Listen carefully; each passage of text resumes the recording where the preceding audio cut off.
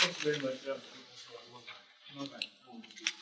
I originally prepared a speech starting ladies and gentlemen, but this is a much more friendly setup. So I would say hello everybody. I'm Shigeru Mimori, Director of the SGU Mathematics Subunit of Kyoto University.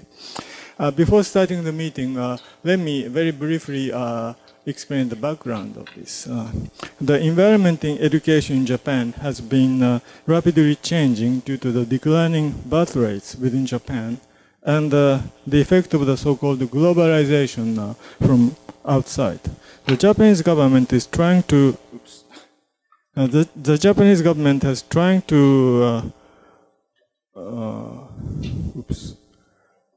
prepare Japanese universities for the change in the higher education for the next generation as a serious challenge. This is how the top global university project with the Japanese acronym SGU was started by the Japanese government. So in response, Kyoto University, through its Japan Gateway project, will lead the movement to promote international cooperation with leading foreign universities, not only to produce the top-level research achievements, but also to foster the leaders of the next generation, ultimately aiming at the new system of academic degrees. So today, it is a great pleasure to hold the SGU Mathematics Kickoff meeting to celebrate the first year of the Japan Gateway project of Kyoto University.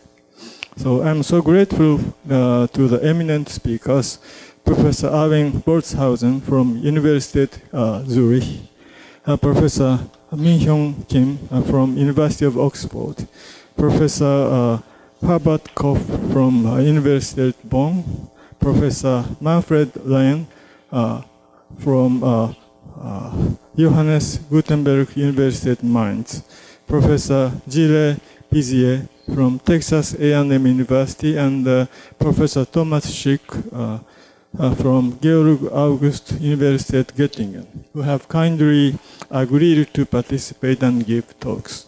So we are all so anxious to listen to their talks. But since I have to leave before the end of the meeting, let me thank the organizers, especially the chair, Professor Takashi Kumagai, for the wonderful organization, and the supporting staff from Mathematics Department and RIMS, whose collaboration was indispensable for the meeting as well as the whole project. Thank you.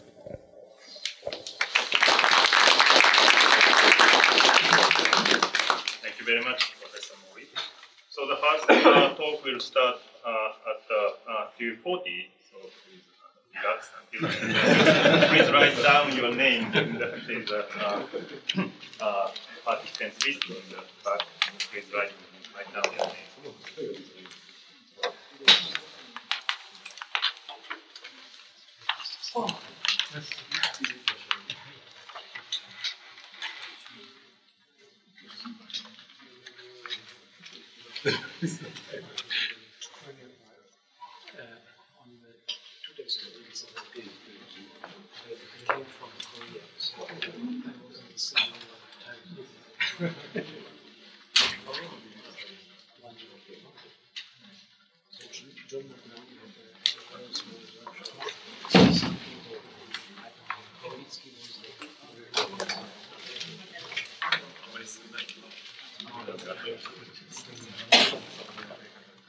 いや、なんかちょっと紹介してみたい。ああ、そうですね。っていうことです。そうですね。山口さん。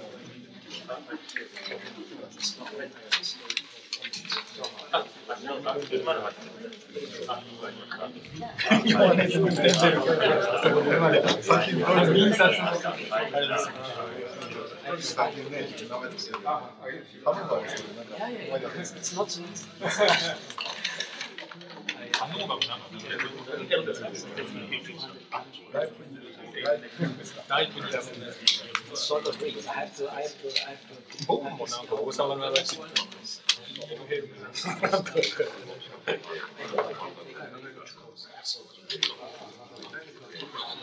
I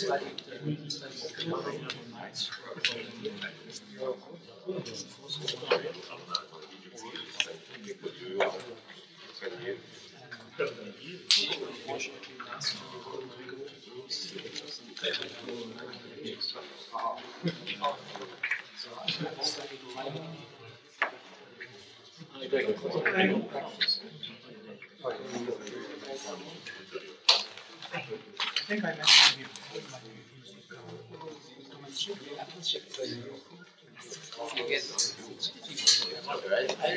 Yeah. Maybe overcome that.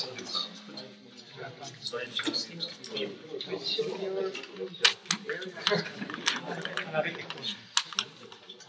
Holomorphic.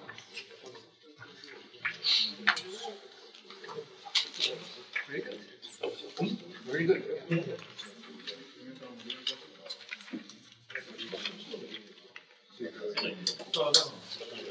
I had this effect. I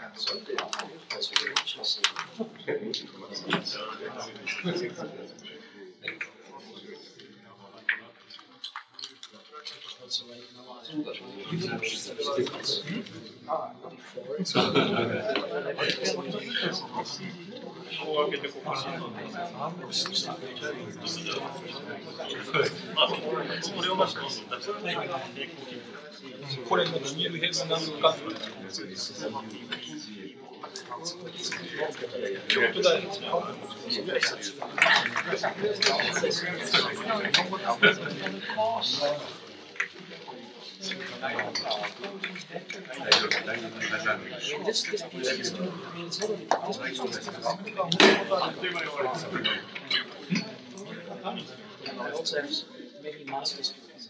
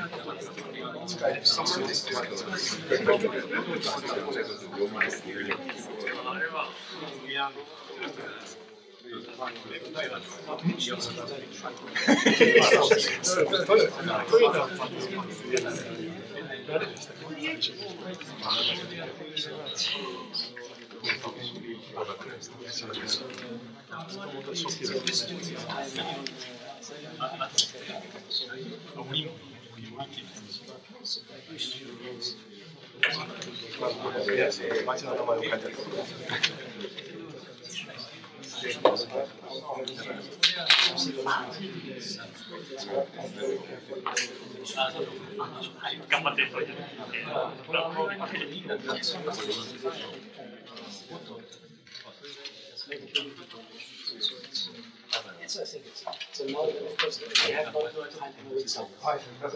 So that's the next step. The next step is to investigate geometry.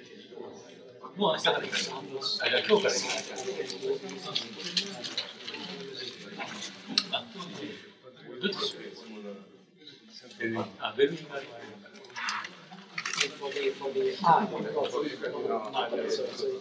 So far it's work has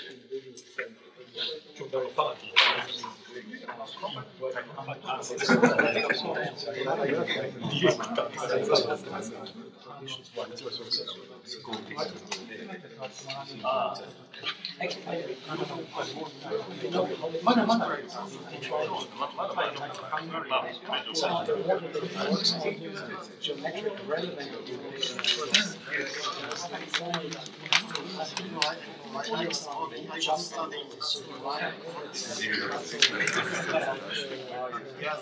logarithmic structures and deformations, so you get very formal. But now he has, I think he can do it also. He should try to more geometric.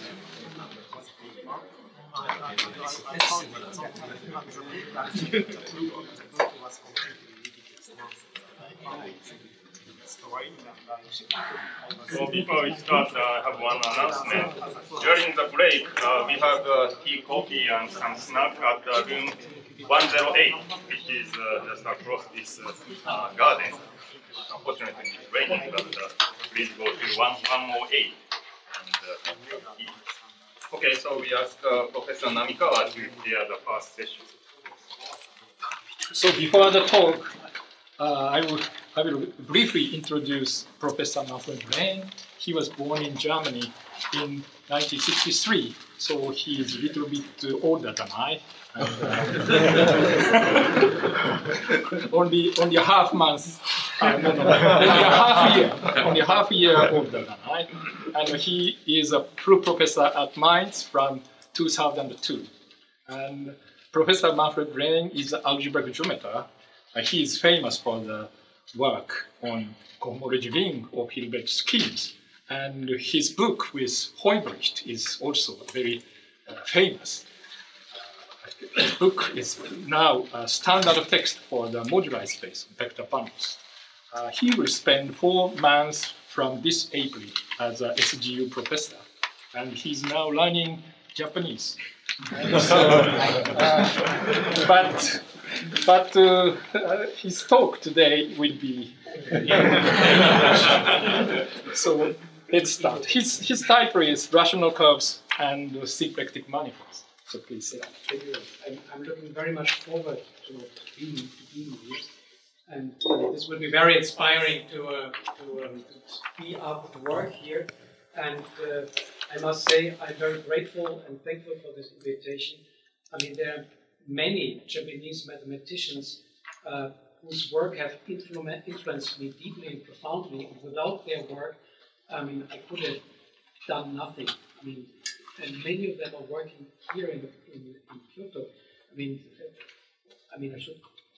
there's no need to point out Professor Fuchiki, Professor Mukai, but also Nakajima and Namikawa's work has influenced me profoundly. And I feel very honored to be here in Kyoto, to be around to work here. Today, I would like to speak about symplectic geometry, and I'm aware that not everybody in the room is an algebraic geometer, so allow me to introduce the subject gently. And so what is this all about? So the first thing I need to introduce is the notion of a holomorphic symplectic manifold. So by definition, this means that X. So X is a holomorphic. Sorry, X is a complex manifold.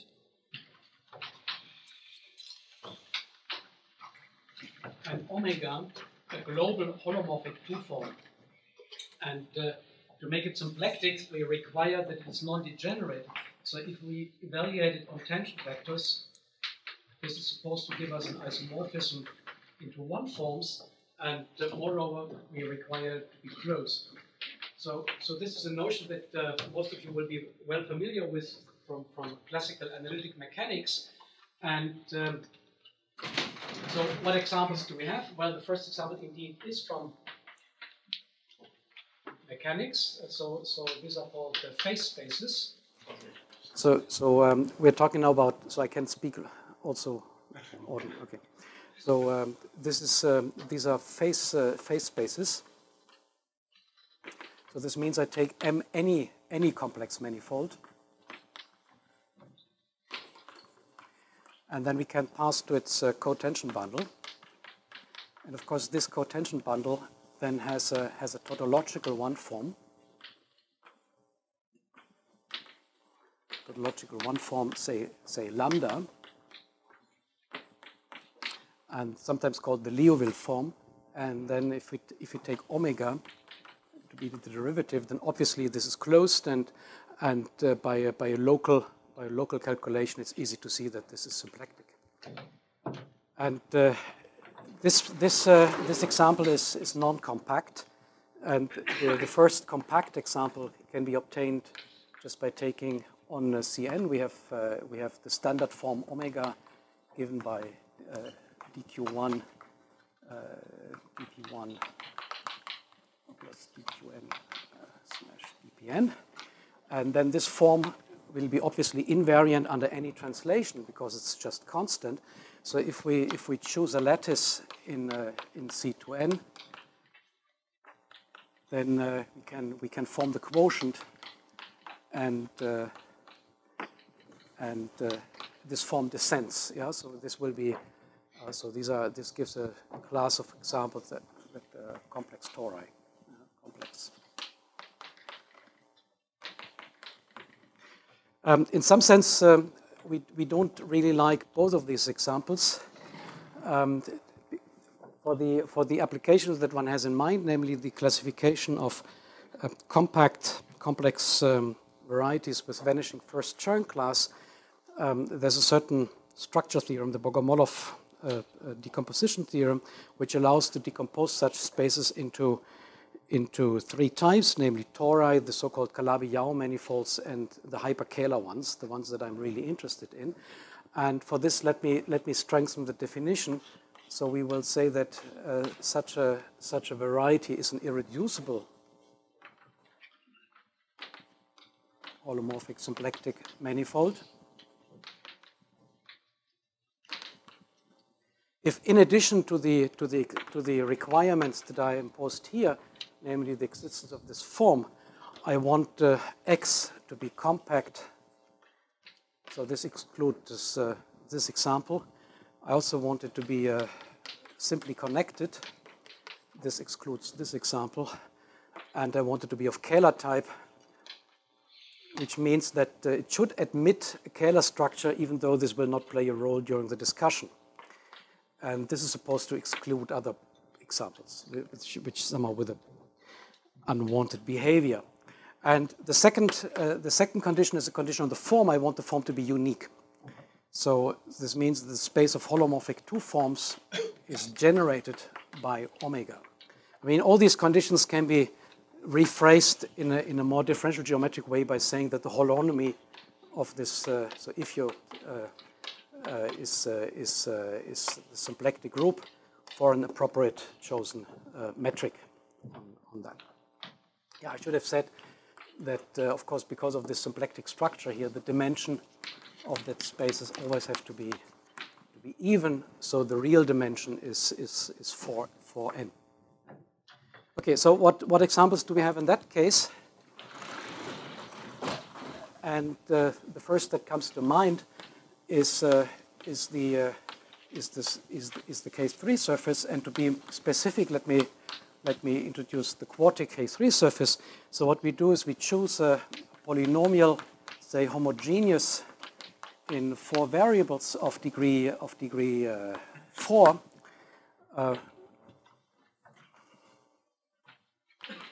And then we can take inside P3 the complex projective space.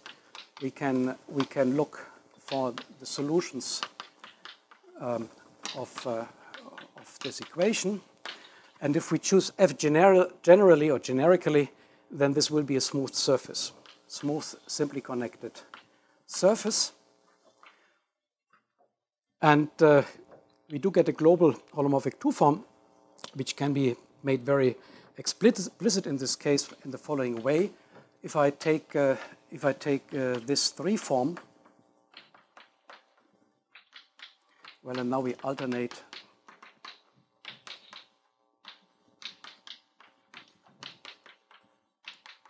and if I divide by F, yeah, then you see that we have a 3 form on P3, which is well defined because of the correct homogeneity of this. I mean, we have degree 4 and degree 4 both in denominator and numerator, and this has a simple pole along X. So if we take the residue along X of this alpha, this will be holomorphic 2 form, and that's a very explicit description of this K3 surface, of the holomorphic structure of that surface. And then well, higher dimensional objects of this form have for some time been thought to be non-existent, and the non-existence had actually been proved. Of course, obviously there's a mistake, otherwise I would not speak on the subject. And in German we have this saying that that a person said to be dead lives longer. Yeah, so here the fact that somebody tried to disprove these now makes it very difficult actually to classify these beasts. Yeah, they are putting all strengths to defend themselves against classification. And the first example that was found is due to Fujiki. And Fujiki observed that if you take 2 copies of a K3 surface and you model out the symmetry action, that then these things, clearly, you can pull back the symplectic form from here and the symplectic form from here, then we get a symplectic form which is symmetric. So if we mod out the symmetry, this will descend. The problem is this is singular, but Fujiki observed that if you desingularize this, then the symplectic form extends over the desingularization. And this example had then been generalized by Beauville, introducing the so-called Hilbert schemes. So the Hilbert schemes can be thought of as moduli spaces of points on S, but which are allowed to come together. And in case they come together, we remember additional information on the way these on the type. How these n tuples collide. So another way of thinking of this is by taking n copies of S, modding out the symmetry action. Of course, the singularities here are a bit worse than the ones in this example, but in some sense, it suffices to control what happens here in order to see what happens here, and then this will be a desingularization of the situation. Yeah? And an even further step was then taken by Mukai, and Mukai showed that much more. In more general, we can think of so-called moduli spaces of. Let me put algebraic vector bundles. In fact, it's not sufficient, because if we take algebraic vector bundles only, then the corresponding moduli spaces will not be compact. So in order to compactify them, we have to allow degenerate versions of these vector bundles, which means we have to allow coherent sheaves. And as I will come back later on this construction a little bit, let me give a bit more detail here to this. So we fix again K3 surface S, and then if we have an algebraic vector bundle on S or a coherent sheaf, then we can collect the topological information about this vector bundle, meaning its rank and its Chern classes, in one inhomogeneous element, the so-called Mukai vector, so which by definition is the Chern character of E times some element that comes only from the surface, so the square root, the formal square root of the tot genus. So this will be an element in the integral cohomology of the K3 surface. Yeah, this is the Mukai vector, and this encodes, as I said, rank and Chern classes. And now the point is that if we take the set of all such vector bundles that have a fixed Mukai vector, and we put on some stability conditions. Allow me to ignore this issue of the stability now, because it's a bit technical and it's not really important for the storyline. Then this turns out to be a projective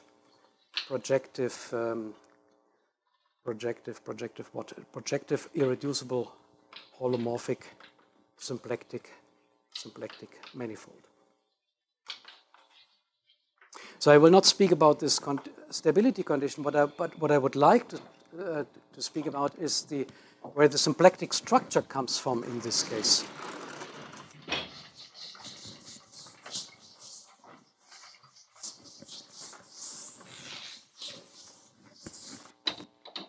So if we take a point in this moduli space, then by definition it has a modular interpretation. So the point has an interpretation as a bundle or sheaf on the underlying surface S. And this moduli interpretation can be used to describe the tension space I mean, of course, here it is completely useless to talk about equations or anything like that. So it's really important to have a different interpretation of that space. But the tangent space of this can be interpreted in a canonical way as the extensions, as the self-extensions of this sheaf with itself.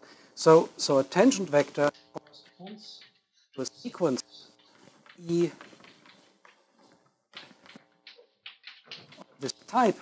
So this is very important in the sense that we can use the intrinsic geometry of the sheaf that represents the point. So this is geometry on S. This can be used to give an interpretation of the tangent space to M.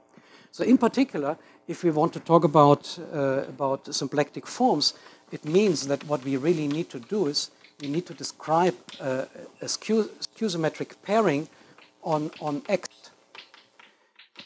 Well,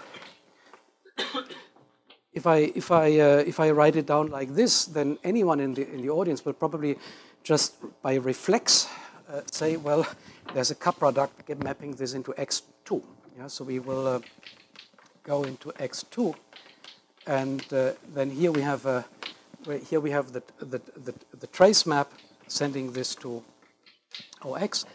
And this is the point where it becomes important that we are on a K3 surface and not just on any other surface, because now we can evaluate this by integrating against the omega, which is, I mean, so this is can be read as an anti-holomorphic 2 form, so a form of type 0,2, and this is a form of type 0,2. So by smashing it and integrating, we get a map, and this map is a non-determinate pairing, and this is the omega S on the surface, but the total map can be read as the omega on the moduli space. Yeah, so we have a very natural interpretation, and to verify that this all works out, that things are smooth, and is this major result here.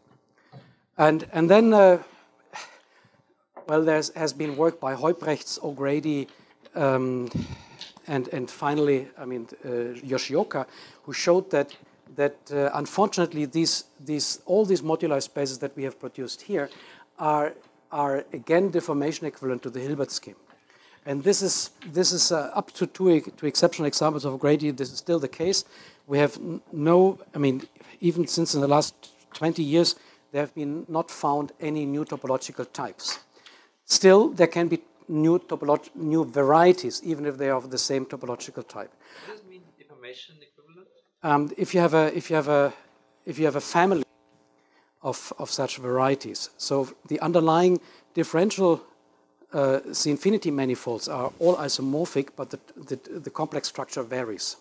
So, and it is possible to show that these manifolds are actually not isomorphic. They're really different from the Hilbert schemes, but it's possible to produce one or perhaps even several families, and so that in the end you end up with the Hilbert schemes. So in that sense, they are deformation equivalent.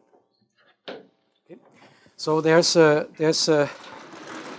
I said that all examples that we know are in some sense related to these moduli sheaves on K3 surfaces, but there has been for a long time one other family which somehow for a long time looked a bit obscure.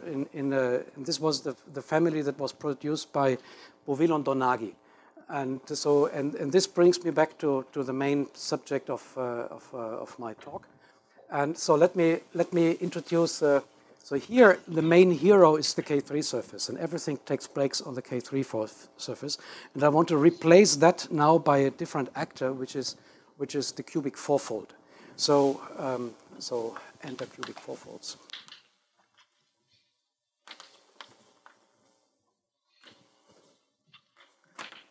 So let me fix now.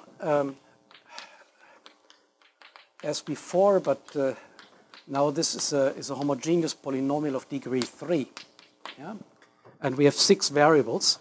So we get in P5, we get, let me call this Y in order to distinguish from anything what I had before.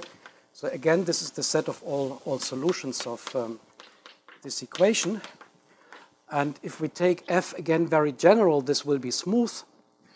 And there is some technical assumption that will be necessary, not in all places, but almost everywhere. So let it make from the beginning, that there should be no plane. Yeah, no plane should be contained in Y. This can be by generic choice of f. This will be the case, so there will never be a two-dimensional complex space contained in Y. So allow me to assume this for the moment. So this is a surface of degree of degree 3, and we call it a cubic fourfold because it's four-dimensional. And then the interesting thing about this is that the Hodge diamond, so this is the collection of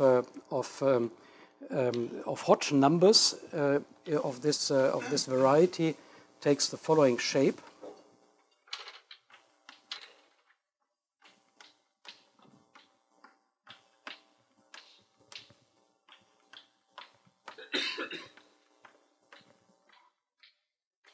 Yeah. And I want to draw your attention to this piece. I mean, it has, of course, this funny symmetry because of Poincare duality and Serre duality, which enforces this type of picture here. But for us, particularly interesting is this one element here, and how to get that. So let me imitate the construction that I wrote down for the K3 surface. So in the denominator, I have something like -1 to the I xi dx0. Then I leave out this one, dx5. But now you see that in order to get something well defined, I have to balance this degree 6 thing on top, and so I'm forced to take f squared in the denominator. Again, this will be a well-defined meromorphic form on the projective 5 space, which has now a double pole on Y. So I cannot simply take the residue of this to get a holomorphic thing, but by Griffith described the procedure that it's still possible to get a form which is well defined on Y, but this form is no longer. Allow me to call it alpha. This will be it will be a form of type 3-1 on Y. Yeah, so it will be has three holomorphic and one anti-holomorphic. The construction is basically the same as in the residue case. I mean, if you think of Y, and so I need to define how this form integrates against any submanifold. Well, extend this submanifold to something four-dimensional in a small neighborhood, and then you integrate this form against it, and then this will give you. I mean, this will define this form alpha. Yeah, but because it's a double pole, it will not be holomorphic. Okay. So, and this is a unique section, and it is responsible for this one that occurs here. So, what can we do with this?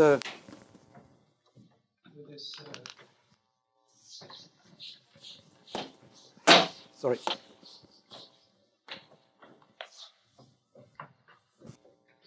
So what can we do with this? So assume that we have the following situation.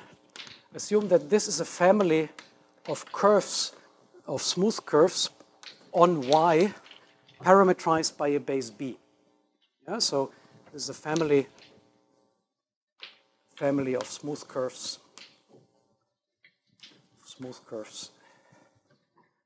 on Y, parametrized by let's say a smooth space, by a smooth space B.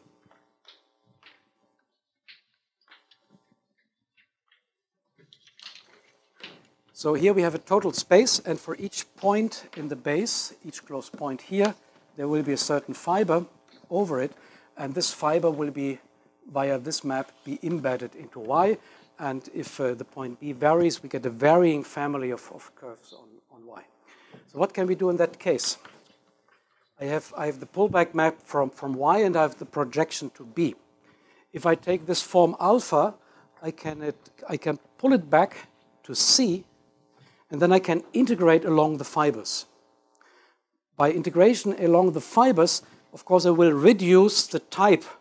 Instead of having the type 3, 1 via integration, one holomorphic, one anti-holomorphic direction will vanish, and the resulting form will be a 2-0 form on B. Yeah, so we get, let me write it like this, we will get a form on B, which is obtained, well, pulling back alpha and then integrating, allow me to write it like that, we integrate along the fibers of B, and this will be a holomorphic 2 form on any base B. So the lecture we take from this simple construction is that whenever we have a family of curves on Y, we will obtain a holomorphic 2 form on the base B. Q star alpha should be P star. Ah, sorry, yes. No, this picture is wrong. It's right. Okay. So this is the generic phenomenon, and now let's start to see in detail how we can use this to produce symplectic manifolds. And historically, the first case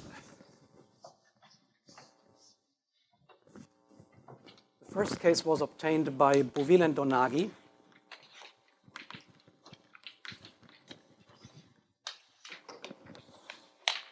They looked at the following. I mean, they investigated the so-called Fano variety.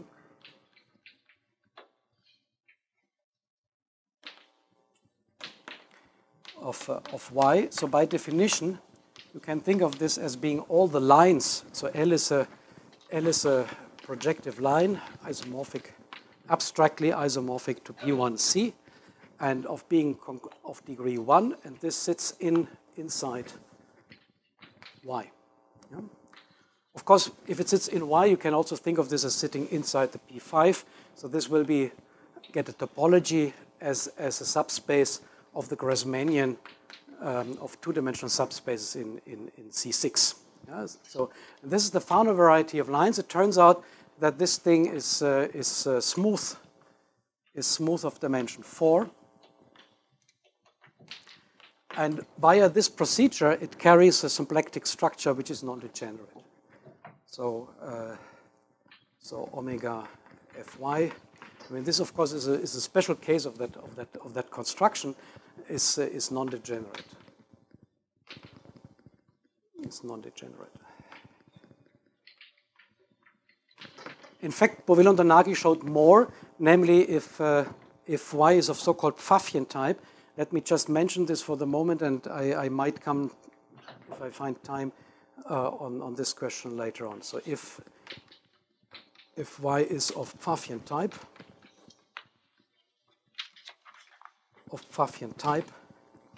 then this space turns out to be isomorphic. So here, of course, this is the disappointing part because we are back to the old examples. Turns out to be isomorphic to the Hilbert scheme, second Hilbert scheme of a K3 surface, as a K3 surface. Okay. But still, I mean, as I said, I mean, this example is rather old, and is a bit surprising because I mean, there's no K3 surface. Apparently, there's no K3 surface showing up in the construction. Yeah, and then for some time, not much happened in this direction, and then De Jong and Starr looked at it a bit closer.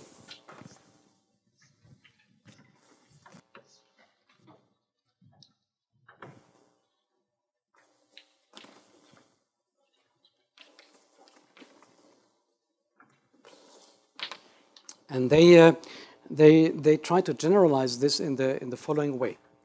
They said, well, let's define. Well, this is my notation nowadays, but basically all the results that are here are due to De Jong and Starr. So let's define this as being the closure in the Hilbert scheme of Y of the open set. Of the following set, namely MDY0. These are rational curves on y. So C is a rational curve, smooth. So it's abstractly isomorphic to the projective, one-dimensional projective space, but it's embedded in such a way that it has degree d. It's degree d. Yeah, so it has a kind of twisted embedding into this. So if you choose d equals 1, you get this example. Yeah, so this is a higher dimensional case, a higher degree case, and then of course by the same procedure that I explained over there, we will get a holomorphic 2 form. Omega d holomorphic 2 form On at least on the open part. Okay, and then Bldg and Starr showed two things. The first was that, among others, that this form actually extends as a holomorphic form on any desingularization of that space. So this might be singular. No one knows in general. This might be very singular. But they showed that if you choose any smooth compactification of that space, then this holomorphic 2 form will extend as a holomorphic 2 form. The point is it's in general not symplectic. And so what happens is the following. If it's not symplectic, then we can measure its failure to be symplectic by looking at the dimension of its kernel. Or in the case of a symplectic form, we perhaps better should speak of its radical. Yeah, so we look at the dimension of the radical, and then they found the following table, namely if degree is 1, 2, 3, 4, 5, 6, 7, say 8, then we can look at the dimension of the kernel of omega d at a generic point. So that's a generic calculation. Then they found the following numbers. And from now on, it becomes 2 periodic. So how should we interpret these numbers? Well, I should perhaps also give you the dimension of that space.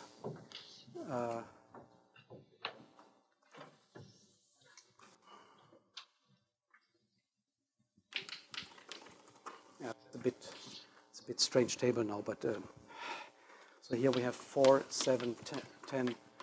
I assume you can guess the rules. Yeah, it's 22, 25, and so these are the dimensions of that space. So how should we read this? If you, for example, take d equals 2, then the moduli space will be 7-dimensional, but the form has a rather large kernel of rank 3. Of course, it certainly cannot be symplectic anyway because the dimension is odd. Yeah, but we can measure precisely, or they can measure precisely the failure for this generically. And let me explain what is the geometric reason for this failure. That's because it's easy to see.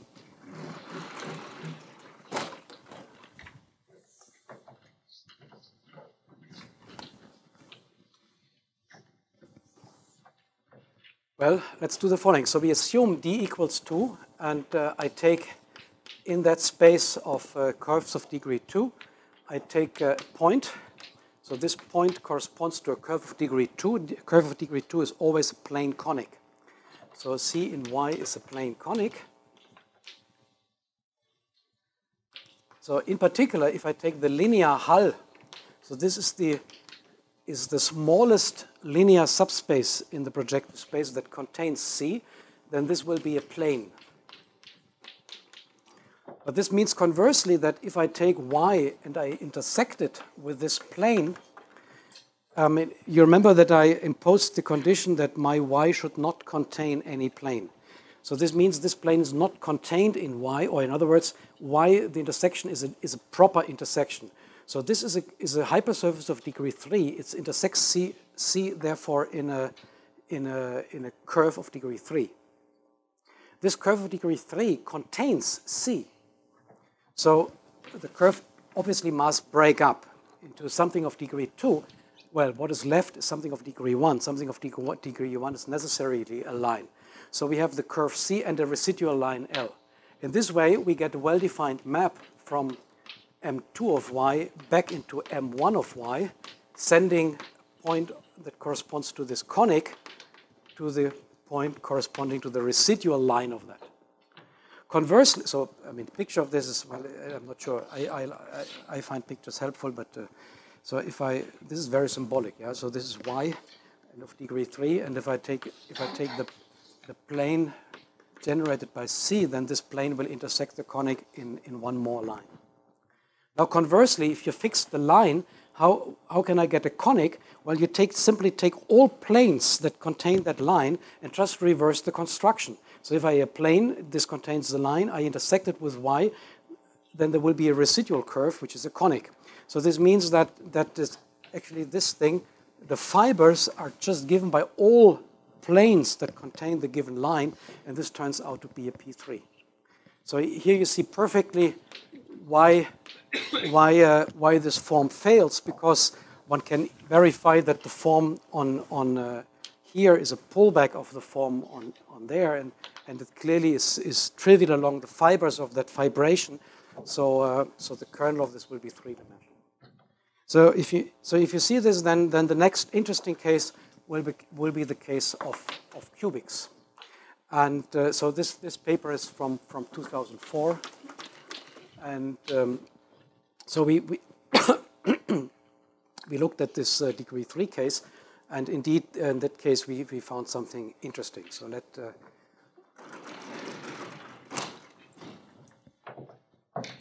we speak on degree 1.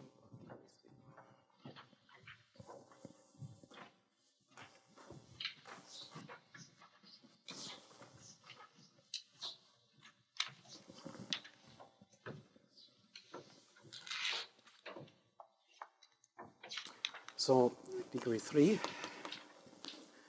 and here I want to give you two theorems, and then I want to explain part of this, and then I will finish with some speculations. So here this is joint work with a former student of mine who by coincidence has the same name, and so Christian Lehn and then, of course, my standard collaborator, Christoph Sorger, and my colleague Duco van Straten from Mainz.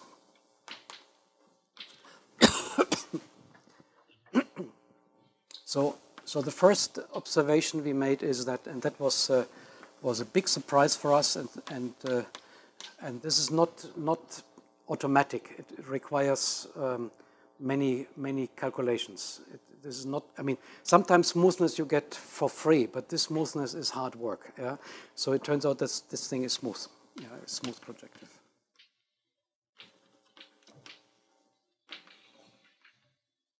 Of dimension 10.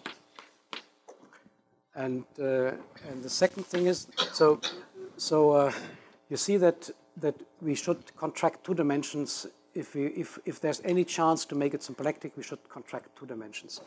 It turns out that there exists an 8-dimensional irreducible holomorphic symplectic manifold Z, which depends on Y, and there are also morphisms. So from the space of cubics down to Z of Y, and also an embedding of Y itself, which is quite surprising. And of course, this embedding has to be a Lagrangian embedding, but this is automatic given the topology of Y. Once you find an embedding, it automatically has to be Lagrangian. And it turns out that this morphism actually has a very, very nice structure. Namely, if we take the blow-up of this variety along that subspace, so here we take the blow-up of Y along that space, then it turns out that this factors over this, and this is a P2 bundle. Now, P2 as a fiber bundle with complex projective spaces as fibers. And well, to complement this is we have the following theorem. This is in collaboration with Nick Addington, and here we show that first of all this space. So if Y is of Pfaffian type,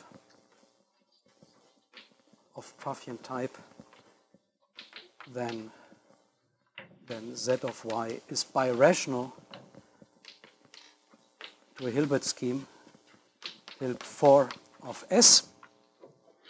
And there's another statement here, which I will perhaps postpone until I have a chance to introduce the notations for that. So this again means that, I mean, any of these they are not, so by a theorem of Heubrecht's, if something is birational to a Hilbert scheme, then it's actually deformation equivalent to a Hilbert scheme. And if, well, anything else is certainly deformation equivalent to these ones. So our new family will be, again, deformation equivalent to Hilbert schemes. However, the family is new in the sense that it's a complete family. So we have, this is the first family of 8-dimensional irreducible holomorphic symplectic manifolds, which really sweep out the maximal possible deformation dimensions for holomorphic projective manifolds of this dimension. So there, of course, there are 8-dimensional Hilbert schemes, but they form a divisor in that. And so that's the, in dimension 4, we have now several constructions by many people, Iliev, Ranestad, Manivel, O'Grady, and so on. So we have many constructions of 4-dimensional complete families, but this is the first 8-dimensional complete family. So you said that there's a lot not known about these IHSMs, but you know these dimensions or structure of their deformation spaces. I mean, of course, we know lots of things about the deformation space. Yeah? I mean, the deformation space. I mean, these things are well studied. I mean, in some sense, we know that there are stuff out there, but it's not easy to get precise constructions for them. Yeah? So it's so now I have 20 minutes left. So, I mean, I could speak about the geometry of this, but I could also speak about this fourth point, namely to relate that to the symplectic structure and the derived category. Perhaps I do the second thing and we'll leave out the geometry and we'll speak about the derived categories. Is that okay, or should I speak about the geometry? What do you prefer? Now it's a choice. We can take a vote.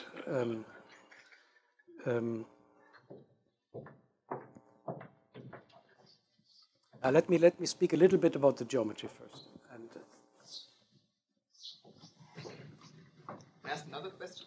Yep. You have this Pfaffian type condition. Is it a restrictive condition or is it? Which condition? This Pfaffian type, which now showed up twice. Okay, so let me explain that first. Yeah, so Pfaffian type is a divisor in the moduli space, and so the idea is this. So let U be an abstract 6-dimensional vector space, and then we can take lambda 2 of. We take the projectivization of this, and we take the projectivization of its dual. And then inside here, this has so this means these are 6x6 skew-symmetric matrices. Then we can stratify that space by the rank of that matrix. If the rank is a generic degenerate, it means it's a hypersurface. This is a hypersurface of degree 3. So these are the Pfaffian, the skew-symmetric matrices of rank 4. And then inside here we have rank 2 matrices, but this means exactly the Grassmannian. So here we have the Grassmannian of this is 2-dimensional quotients of U, and on the other hand, here we have exactly the same thing, just everything dual. Yeah, so here we can think of this as being 2-dimensional subspaces of U, or as 2-dimensional quotient spaces of U star. And then let's say we take here a generic 5-dimensional subspace being given by a 6-dimensional subspace of lambda 2U. Then if I pass to the orthogonal complement, I get something which is 15-dimensional. This will be 9-dimensional, and then here we get some 9-dimensional vector space. Okay, so if I intersect these two, then I get a cubic hypersurface, and this is a hypersurface of Pfaffian type. In other words, a hypersurface of Pfaffian type, if its equation can be written as the Pfaffian of a 6 by 6 skew-symmetric matrix. If this is possible, then it's of Pfaffian type. But you see also here that due to this construction, there will be this intersection. This is a P8, of course, not a P9, because we have a 9-dimensional space, so projectivizing it will become P8. This one is 8-dimensional, this is 14-dimensional, so you get a 2-dimensional, and this is a K3 surface. And this is the K3 surface that shows up in both ways. And now you have, I mean, you can imagine that there's something, I mean, holomorphic projective dualities that relate the two things, and you can do lots of geometry to change these things. And without the condition, you get some exotic. Pardon? Is there hope that without the Pfaffian type condition, you get something exotic? Well, it depends on what you mean. It's exotic. It's definitely not Hilbert schemes. Okay. Yeah, but still deformation. So the topology is the same as the one of underlying Hilbert schemes.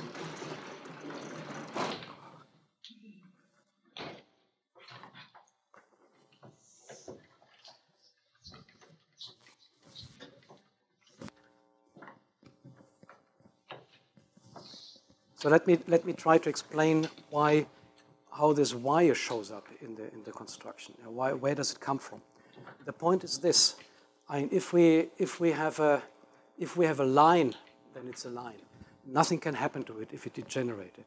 If you have a conic, you see immediately that this can degenerate in many ways, and in order to get something compact, you actually need to consider these things. If we now look at whatever signs I draw, it's very difficult to read, right?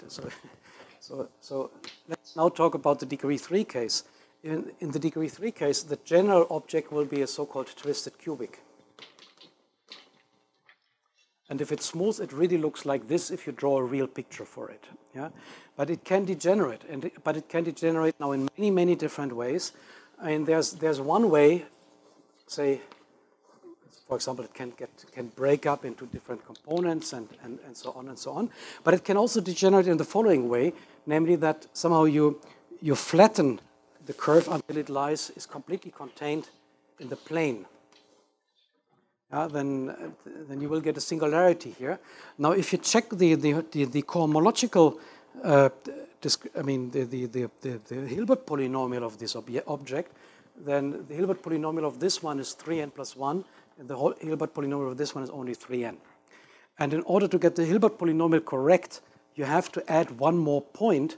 And if you do it in a flat way, I mean, if this is, I mean, let's say smooth, yeah, or continuous deformation, yeah, to this one, then it requires a so-called embedded point. So the curve will be plane, but in some sense, the reduced curve will be plane, but there will be a non-reduced point. And the non-reduced structure is chosen in such a way that it sticks out. And there's a unique way of doing it inside a given P3. And so we get these two types of curves. This one is the generic behavior, and these curves are called arithmetic Cohn-Macaulay.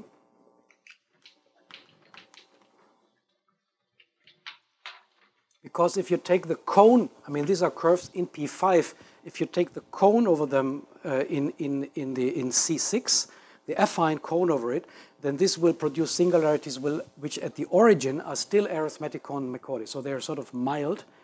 And whereas these ones are really, really singular, they are not they're not even Cohen-Macaulay, yeah? Let alone arithmetic Cohen-Macaulay. And now, so the picture now is this. We have here the manifold. I mean, the space of this 10-dimensional space of cubic curves. So if I take any cubic curve here, the linear hull of this one, this is quite surprising, is not at all evident. The linear hull of this one will be a plane, a 3-plane. So we get a well-defined map to the Grassmannian of 3-dimensional subspaces in P5 by sending the curve to its linear hull. And then this map factors, we can take the Stein factorization, which is, so this is a finite map. It turns out that it is finite 72 to 1. And the generic fiber is related to the root system of the exceptional group E6. That's why there are 72. And then we can take the desingularization of that space. and this factors and is a P2 bundle. And then inside here, I said this one is the generic behavior. This is the unexpected behavior. So here we have a divisor sitting of the non-Korn-Macaulay curves, and under this P2 vibration, this becomes a divisor in Z prime, and then we have this final contraction down to Z. So what happens on that step? The point is that on the way down to Z, it turns out that all information about the curve gets lost, except for the information about that point. What is the reason for this? There are many ways how to look at that. In particular, why this is just y? How do we get such a curve? Well, there's the following way: we choose y, and then we need to produce that curve. And the only way to do this is to choose a P3 down here, so this linear curve, in such a way that it does not intersect transversely at the tangent space. So it should be contained in the tangent space in the projective tangent space at this point. And afterwards we choose a plane. But by this map we get rid of the P2 bundle. What is the P2 bundle? Well, the P2 bundle simply is the choice of all possible P2s that go through this point and lie in between Y and P3. So having got rid of that P2 bundle, we have only this left, and then the final contraction just forgets about this choice. And what is left is the point Y. So all these different fibers, all these different curves that go through the same point, they are all mapped down to Y. There's a much better interpretation for this if we pass to the derived category. And now I have 7 minutes less, so let me explain about that.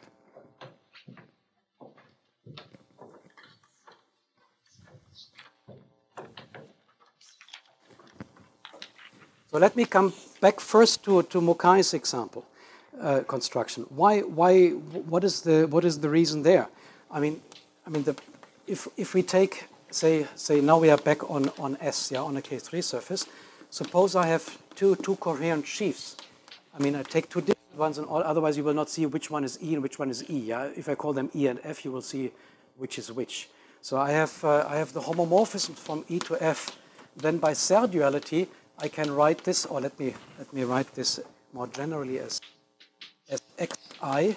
Then by Serre duality, this is 2 minus I Fe, and then there's a twist coming in, because I need to twist with the coherent. So this is Serre duality in general for an arbitrary surface. Now, if we're on a K3 surface, then of course omega s is trivial, so I can get rid of this. If I rewrite this now in terms, instead of working with coherent sheaves, I go to the derived category of coherent sheaves on the surface. So in some sense now E and F are allowed to be complexes. Also I write, instead of X, I write hom, but I allow F to be shifted in the category. Then this whole thing can be written as om, and this 2 here becomes just a shift. So the point why all this works is that on S, the derived category has this fundamental property that the self functor here is just shift. It's shift by 2.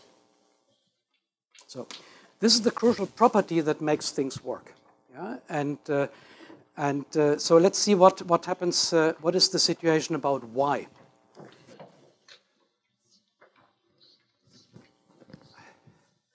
Certainly Y has the canonical bundle is, the anti-canonical bundle is positive, so the canonical bundle is very negative.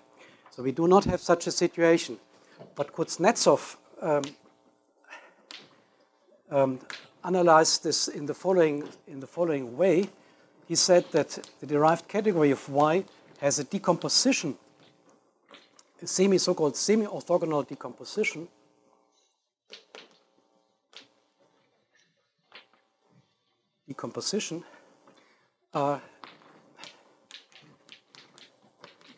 in the following way. So these are the standard line. This is the standard line. Positive standard Line bundle on Y. It comes from its embedding, and this is the trivial bundle, and this is the negative twist. By definition, that category consists of all objects in the derived category such that there are no morphisms from the right to the left. So in that sense, this is it's the right orthogonal complement in the categorical sense of this. Yeah?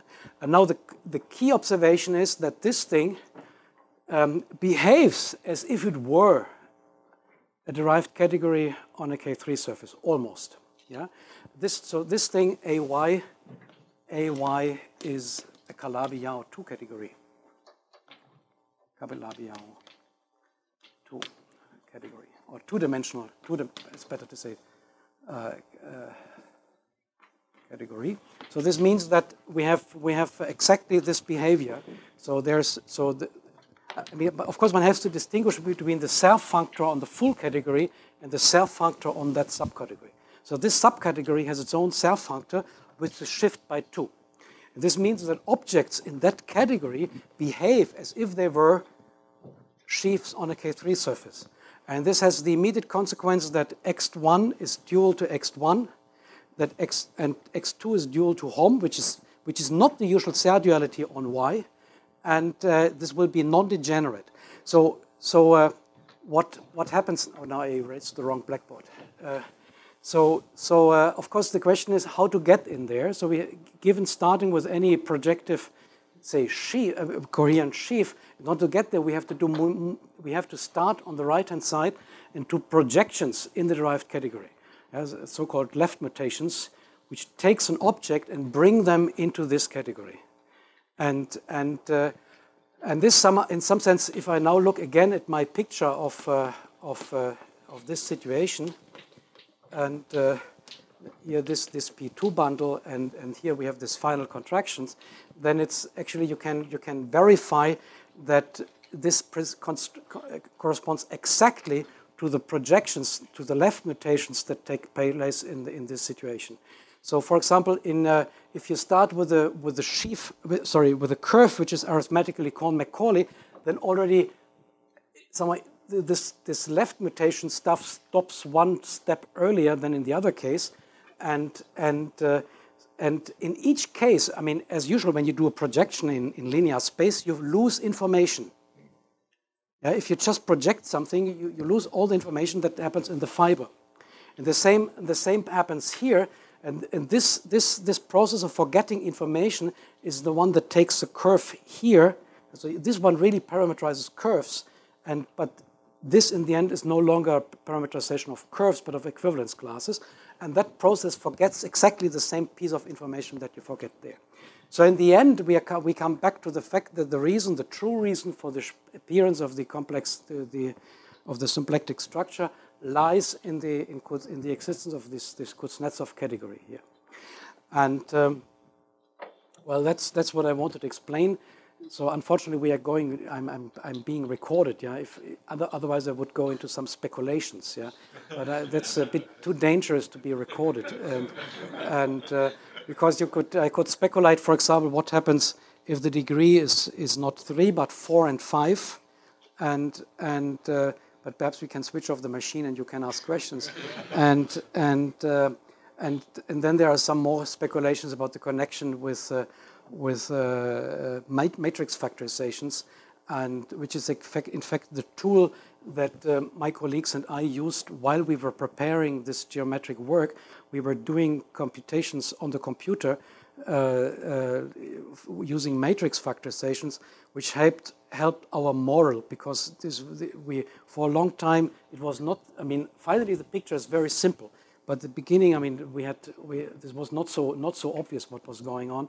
But doing calculations with matrix factorization, we knew from the very beginning that the tension space was 8-dimensional and symplectic in every point, even in the most degenerate point.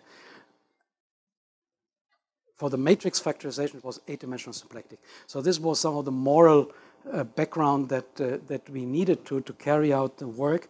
In the end, in the paper, the word matrix factorization does not show up, but somehow I think that it might be, at least for these hypersurfaces, might be the right context to do it appropriately. And once you have reached this level, then actually we could drop the notion of a curve completely, because if you take this point of view, there's no reason to talk about curves. Yeah, I mean, this is something about the derived category of coherent sheaves. So you could fix any type of topological data, say in any element in K-theory, and carry out that construction. The problem is why we work with curves is that with curves we have some control about the geometry. If you just take a sheaf on a cubic fourfold, what do you want to say? I mean, it's almost impossible to get your hands on the geometry and to do anything. And so that's the only reason why we work with curves. Otherwise, we could take coherent sheaves as well. But this is for the moment out of view. And my hope that it will be, we will get a more direct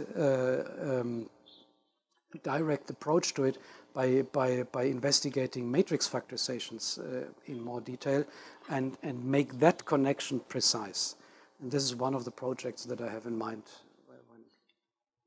when I can quietly work here without being disturbed by too many students at home. Thank you.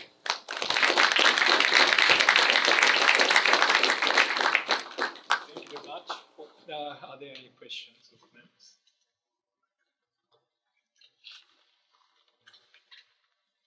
Thomas? I have once again, yeah. So I don't understand the connection between the curve picture, which is Yes. kind of Borband, and the derived category picture. I mean, you're saying there's abstractly some equivalence. Yeah, I mean here, for example, here you do the following. Just to give you this map here, you start with the ideal sheaf of the curve in Y. This is more or less the same thing as giving the curve.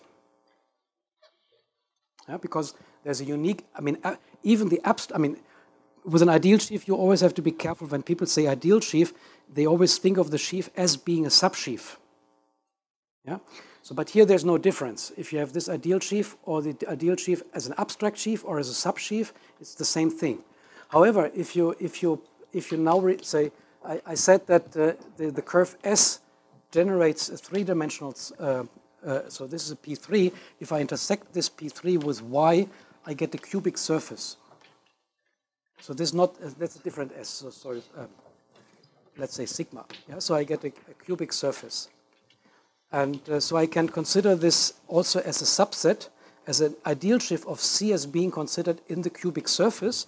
And I can consider this still as being a coherent sheaf on Y. Now, the interesting thing is that, of course, starting from this, I easily get down here, but there's no way back.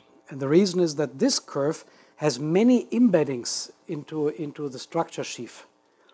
This thing has codimension 3, but this thing has codimension 1. So there's a linear system in general of possible embeddings.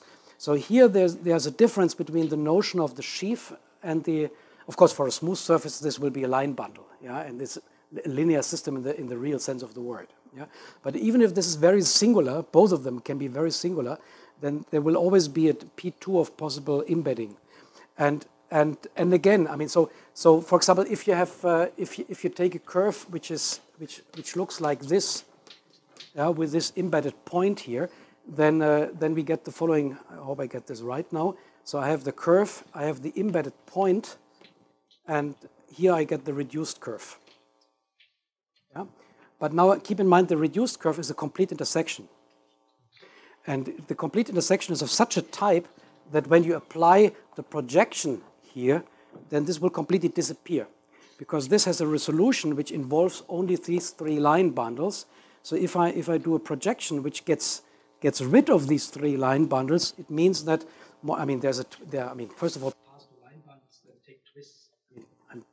I'm very imprecise here, but the basic point is that this sheaf under the projection gets ignored. It becomes zero. This means that if you project down into this category, then the curve and the point have the same information.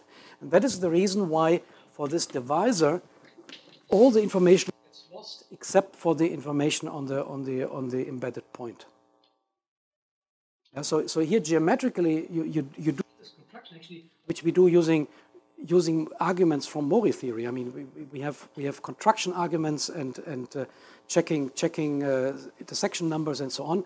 So like in the Middleman model program, I mean, we just verify that the construction exists. In this interpretation, this has a very precise meaning, namely, it identifies C with P because the difference between them is information that is projected out by the left mutations in the derived category. So you claim that AY is nothing but the derived category of Z? AY, the subcategory AY, is isomorphic to the derived category. I mean, these are semi-stable objects in AY. So this is a kind of moduli space of semi-stable objects in AY for some semi-stability, for some stability condition on the derived category on AY. The problem is that so far we have no theory for that. So we are lacking projective, we are lacking constructions to associate abstractly to a stability condition and projective moduli space. And how do you prove that Z is deformation equivalent to Hill? Well, this is Eddington calls it the quick and dirty proof. Yeah, so it's a bit of cheating proof. Yeah, so it's so what we do is the following. Think of Y. We are in the Pfaffian situation, Pfaffian case now. We have Y and we have S. Then over this, there's a certain incidence scheme. Let me call it gamma, which is 4 to 1.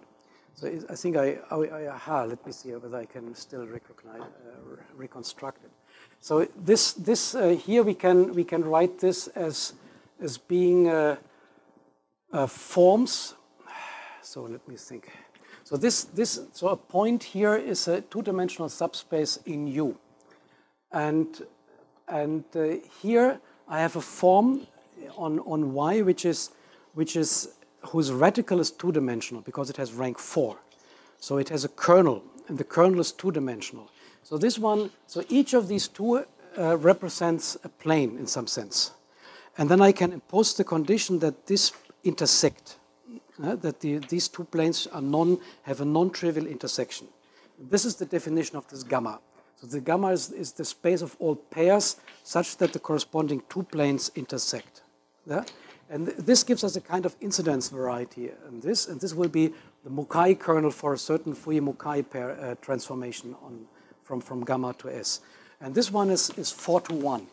So, and as I told you, I mean, because of this procedure here, I mean, a curve of this type is more or less the same thing as a point. So let me ignore details for the moment. Yes.